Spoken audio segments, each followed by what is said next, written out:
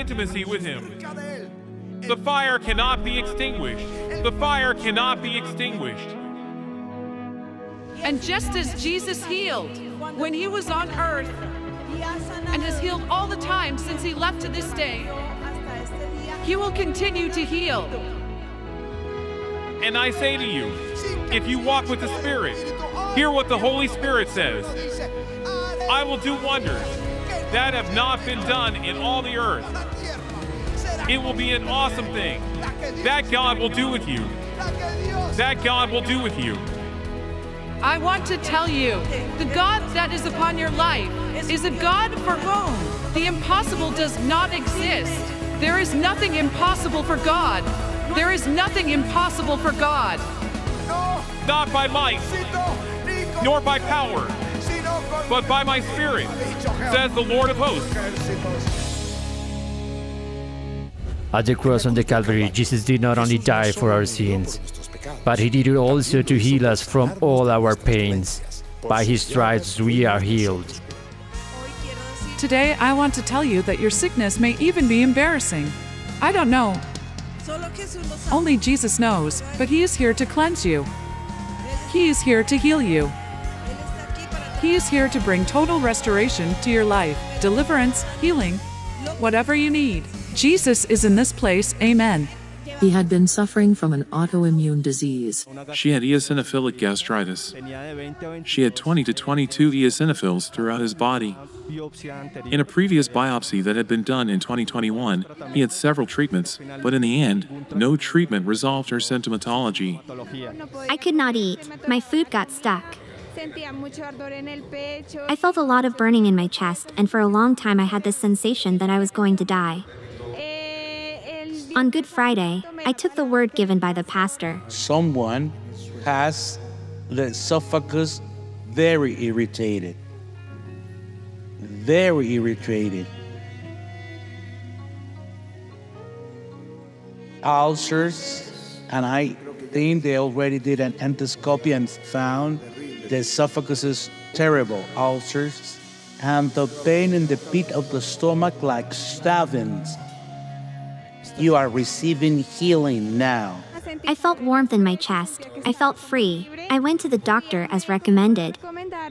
A new endoscopy was performed, where the perithymatous lesions I had and the ulcers I had in the gastrointestinal tract are totally resolved. And in the biopsy, there are no eosinophils. And this disease is extremely rare. And it resolves naturally, because it is an autoimmune disease. Amen. Thank you, Lord. Hallelujah. On Wednesday, at Nights with Jesus, the pastor said that we didn't need to fight with God, because God was God. So he reconciled with the Lord. God did not delay to answer him, and many people applied for the promotion, among them his boss. And in the last promotion, he tripled my salary. He gave me a corporate car. Hallelujah. After a surgery I had, I suffered from a hypoacusis. She had a very severe loss of hearing acuity. She is a soloist in our orchestra, in our choir. And apart from everything else, she is a soprano.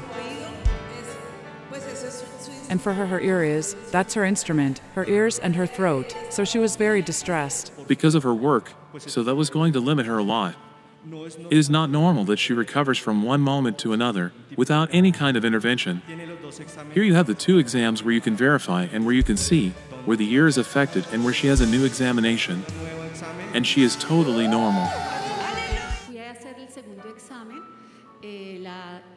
I went to have the second exam, and the doctor told me, this is like a miracle, and she stopped. I told her, a miracle? Yes, because it is very difficult to recover so fast, and so soon the level of hearing that I have right now. Hallelujah.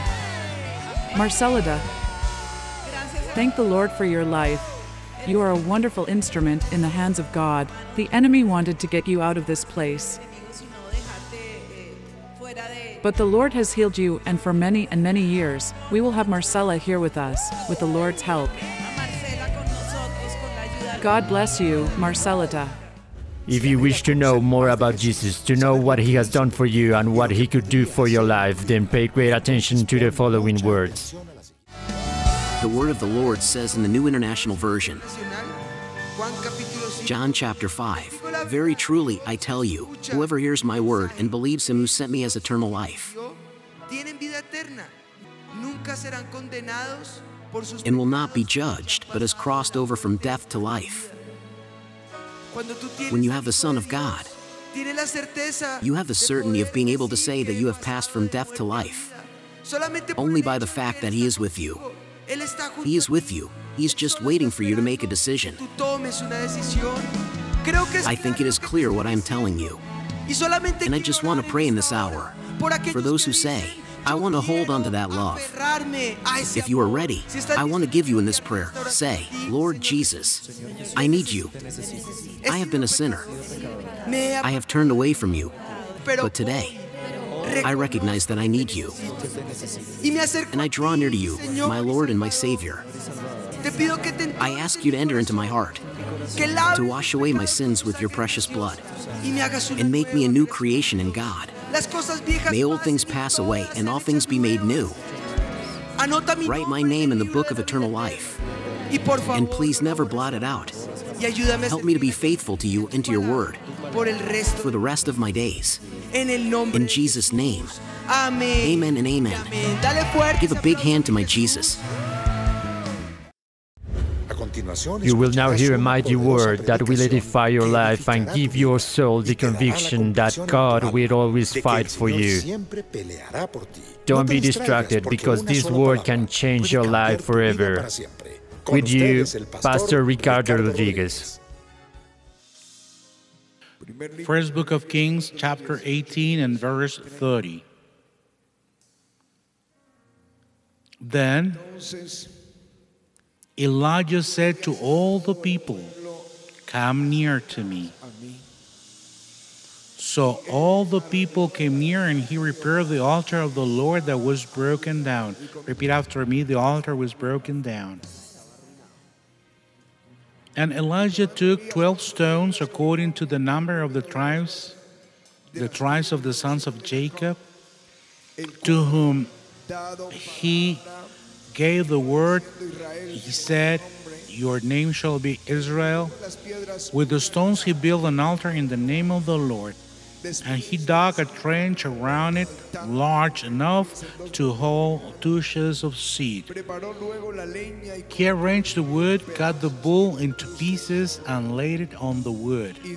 Then he said, "Fill 4 large jars of water and pour it down on the offering and on the wood." "Do it again," he said. And they did it again. "Do it a 3rd time," he ordered, and they did it the 3rd time. The water ran down around the altar and even filled the trench. At the time of sacrifice, the prophet Elijah stepped forward and prayed, "Lord, the God of Abraham, Isaac, and Israel, let it be known today that you are God in Israel, and that I am your servant, and have done all these things at your command. Answer me, Lord, answer me, so these people will know that you, Lord, are God, and that you are turning their hearts back again." Then the fire of the Lord fell and burned up the sacrifice, the wood, the stones, and the soil, and also licked up the water in the trench. When the people saw it, they fell down and said, "Jehovah is God! Jehovah is God!" Hallelujah!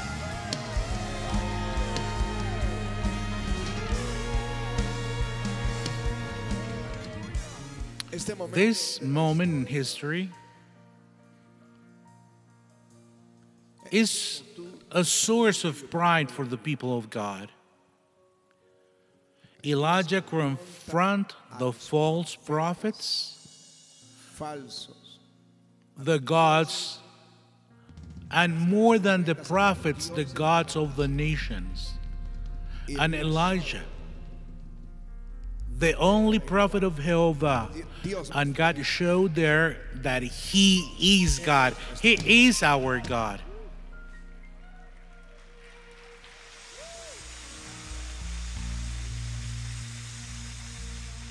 This is the story of Israel,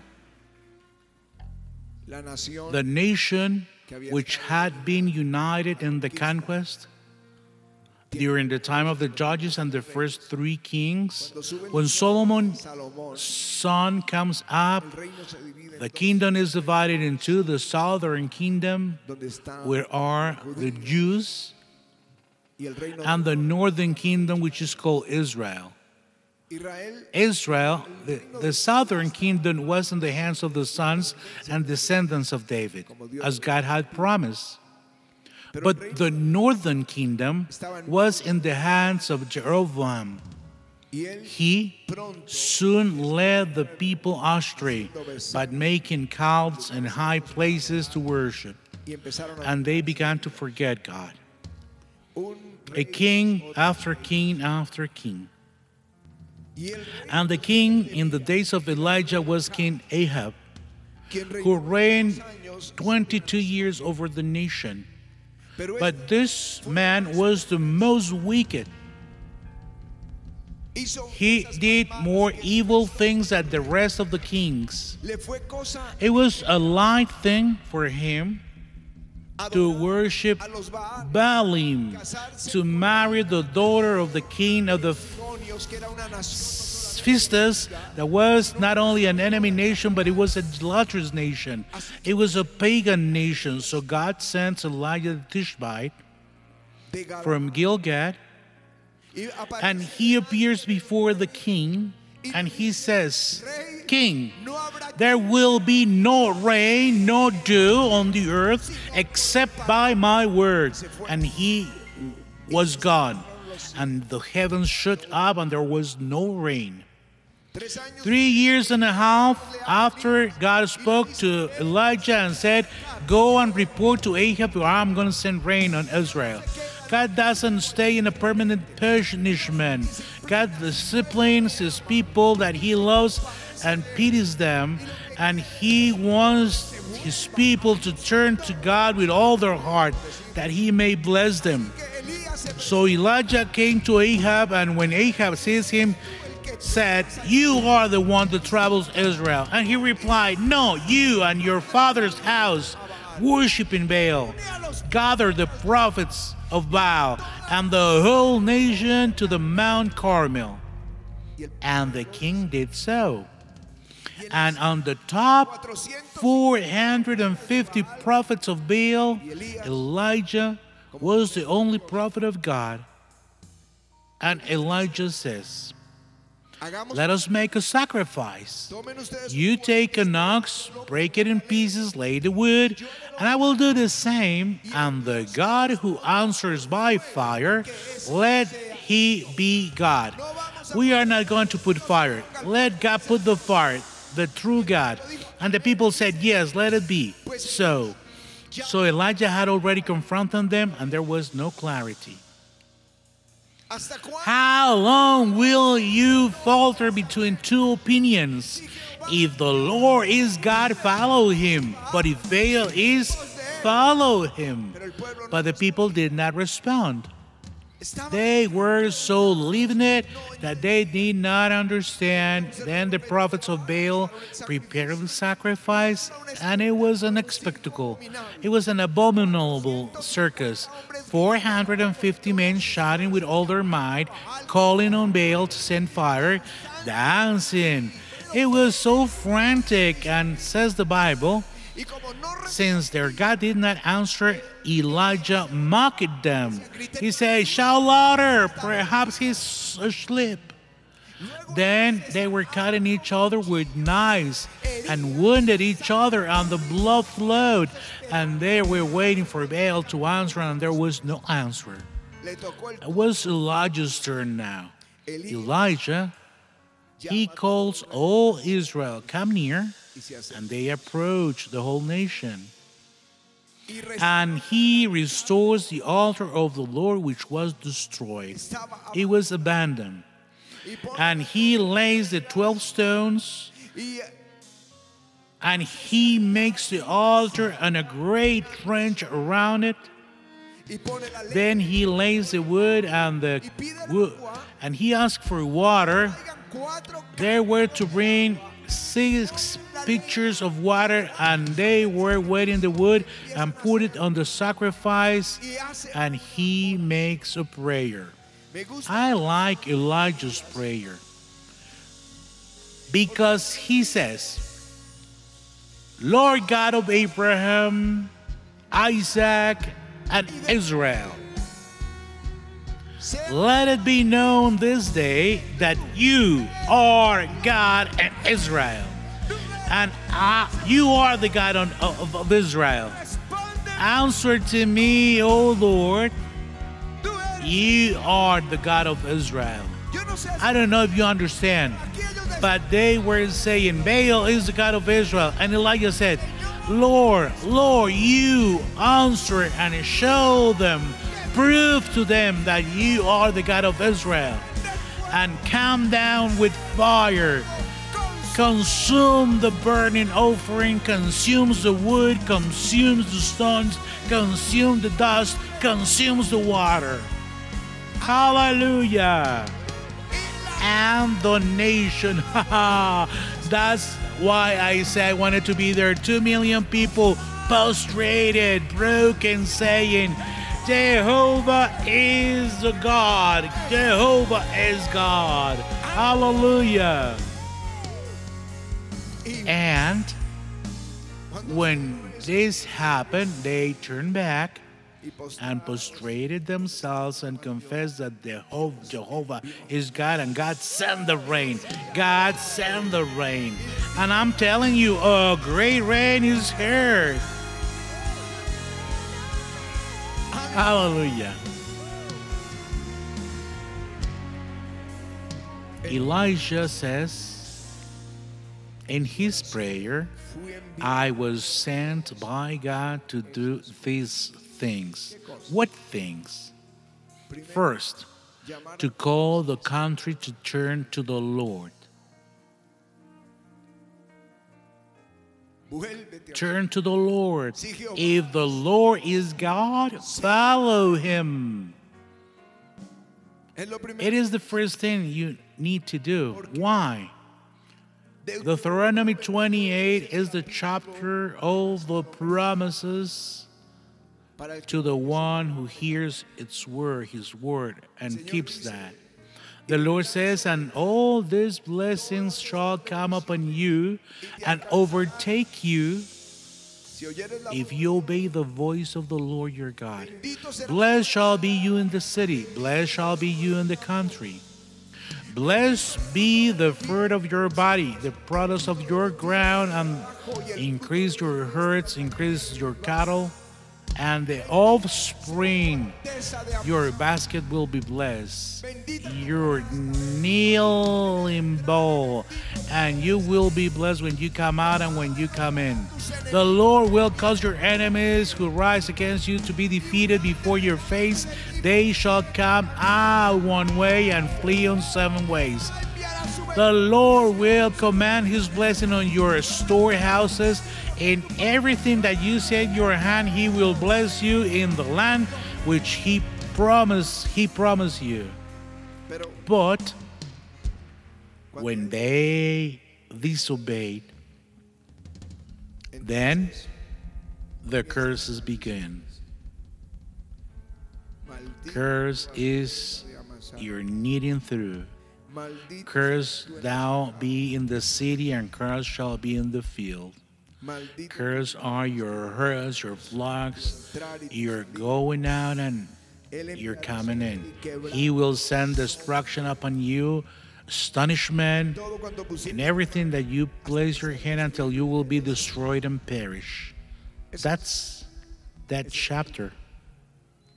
But there is a chapter that I like very much.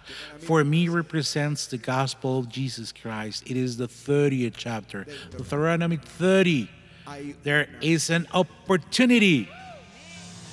Now it shall happen when all these things come upon you, the blessings and the curse, and you will be in the midst of the nations. If you return to the Lord your God and obey his voice, then the Lord will bring back your captives. He will have mercy on you. He will gather you among all the peoples to whom he hath scattered you. Thou shalt hear the voice of the Lord again, and he will put all those curses on your enemies. And the Lord your God shall make thee abound in all the works of your hands, the fruit of your womb, the fruit of your cattle, the fruit of the land of God. For the Lord will rejoice over thee for good, as he did with his fathers. The blessing will return when there is drought, when there is storming, when there is famine. If you turn to him, he will send his blessing upon all your ways. Hallelujah.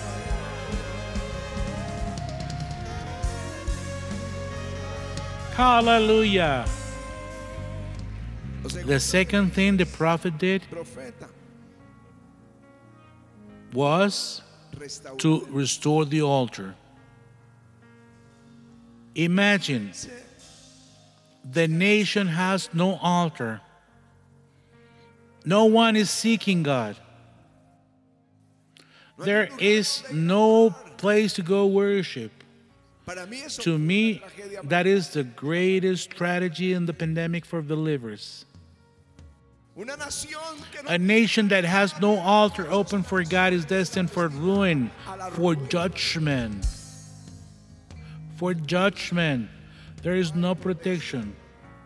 But if the altars are open, God will protect the country.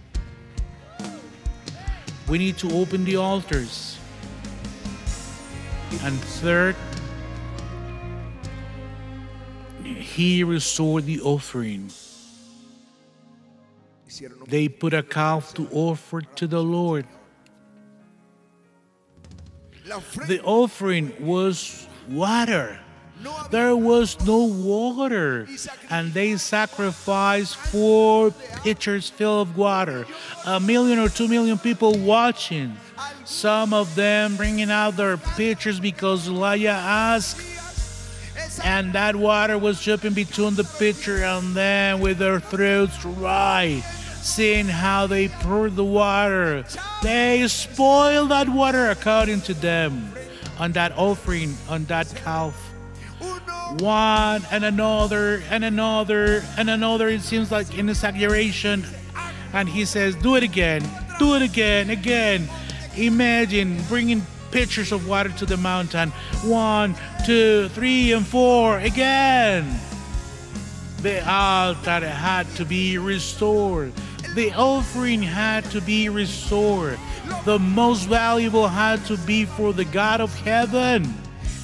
And then is Elijah making that prayer. Prove to me, prove to them that you are God in Israel. And the fire comes down from heaven. Hallelujah. And God sends his rain. Oh, great rain. Hallelujah. My question to you is, if there is no blessing, if the heavens are closed for you, turn back to him. Follow him. You will have that light of glory. Jesus said, I am the light of the world. Whoever follows me will never walk in darkness, but will have the light of fire, light of life.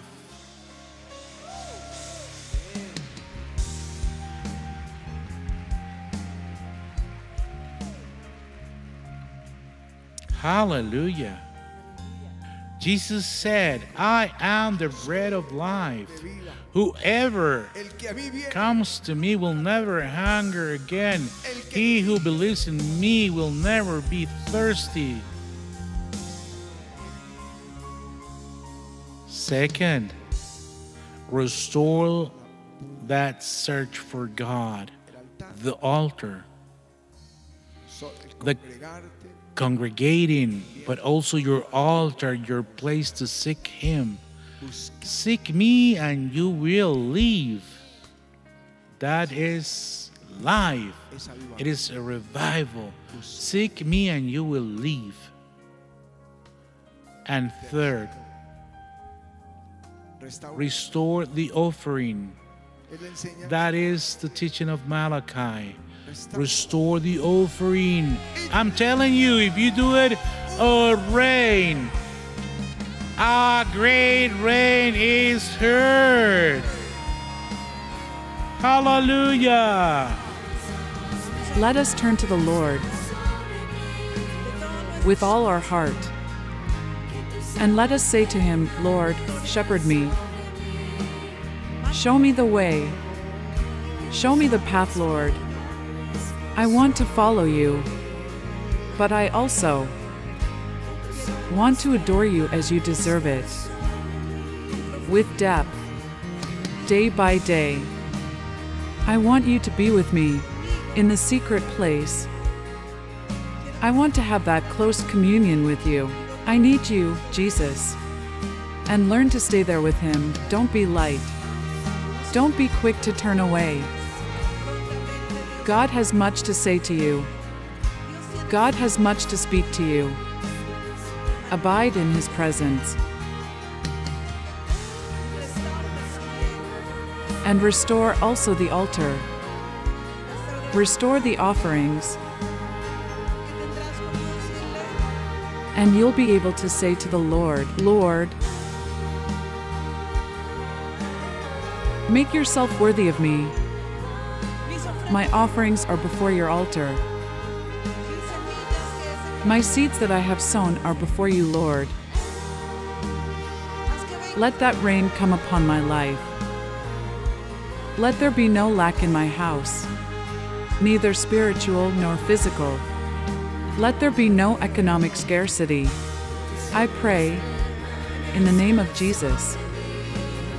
Hallelujah. God will do with you. That God will do with you. I want to tell you, the God that is upon your life is a God for whom the impossible does not exist. There is nothing impossible for God. There is nothing impossible for God. Not by might, nor by power, but by my Spirit, says the Lord of hosts.